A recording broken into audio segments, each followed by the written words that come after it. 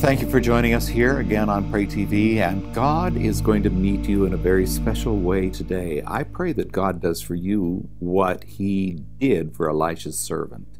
And we're going to read about that today from 2 Kings chapter 6, verses 14 through 16. The king of Aram sent a great army with many chariots and horses to surround the city. When the servant of the man of God got up early the next morning and he went outside, there were troops and horses, chariots everywhere. "Oh, sir, what will we do now?" the young man cried to Elisha. "Don't be afraid," Elisha told him, "for there are more on our side than on theirs." Then Elisha prayed, "O Lord, open his eyes and let him see."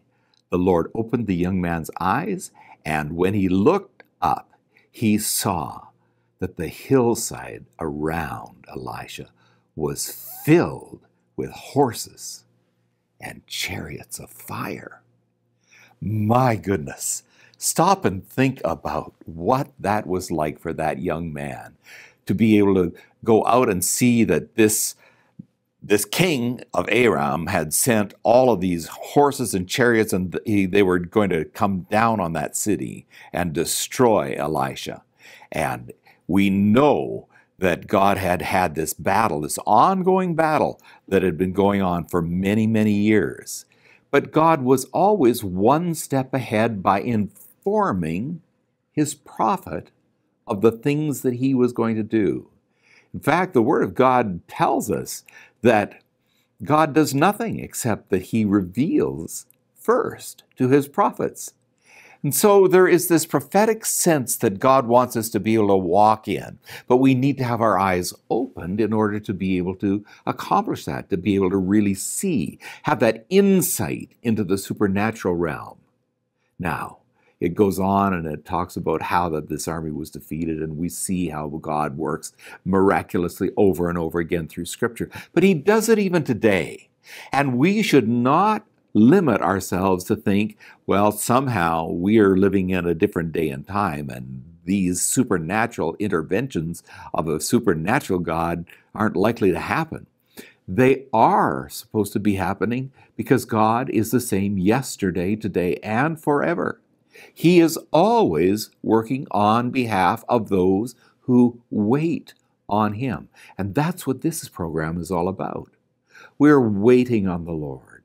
We are encouraging the process of waiting on the Lord. Not like this program itself is the waiting on the Lord. No, this program is to encourage and stimulate and to provoke one another to love and good works, and to encourage you and us too, to be able to be praying and interceding and waiting on God. So it just helps. This little interaction just helps. It helps everybody who is willing to participate in it, who is a believer and wants more of God. I'm going to reread this portion of Scripture, and as I do, I just ask that you would experience it. If you want to go to your Bible and get it out, you can push pause and go to that Scripture, and that Scripture is from 2 Kings chapter 6, verses 14 through 16, and we're reading from the New Living Translation if you're looking for the translation of it. But it says, "The king of Aram sent a great army with many chariots and horses to surround the city. When the servant of the man of God got up early the next morning and he went outside, there were troops and horses and chariots everywhere.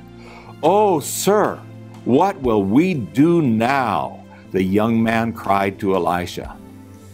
'Don't be afraid,' Elisha told him, 'for there are more on our side than on theirs.' Then Elisha prayed, 'O Lord, open his eyes and let him see.' The Lord opened the young man's eyes, and when he looked up, he saw the hillside around Elisha, it was filled with horses and chariots of fire.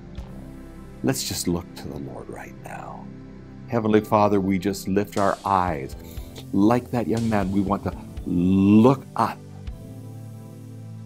We want to look above the circumstances.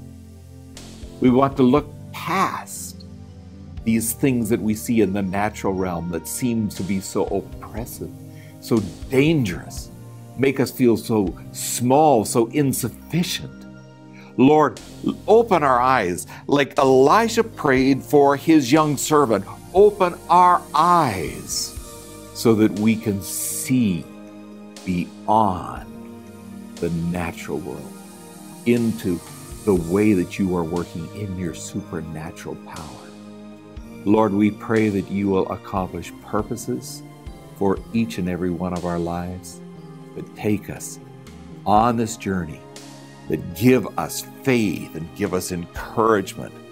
Lord, I pray that you will help us to be able to discern your anointing, your power that is able to overcome all of the powers of the evil one. Any power that the evil one has is small compared to what you have, Lord. And so, Father, we pray that you will help us to lift our eyes and lift our vision. Give us a vision, Lord, of what's beyond the veil. Give us a vision, Lord, of what is beyond in your realm, in the heavenlies, so that we can walk there with you and move in authority. It gives us confidence, Lord, to be able to experience that.